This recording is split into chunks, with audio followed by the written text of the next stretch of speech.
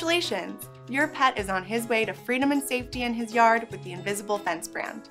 Before we install your new invisible fence, we may need to call for a markout, which is required by law in many states. A markout identifies public underground utility lines on your property with paint or flags. Canine Company will handle the scheduling prior to your installation. You don't have to do anything. There's no cost to you, and you don't even have to be home. Now, without further ado, let's take a look at what you can expect with your upcoming installation.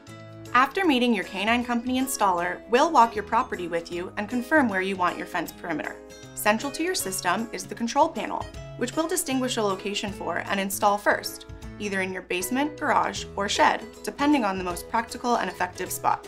Your installer will then drill a hole for the wire to exit the control panel that leads onto the property outside. Using a combination of motorized and hand-burying procedures, your installer will bury the perimeter wire around the chosen boundary. Most clients will require a driveway or sidewalk cut to complete the loop on the property.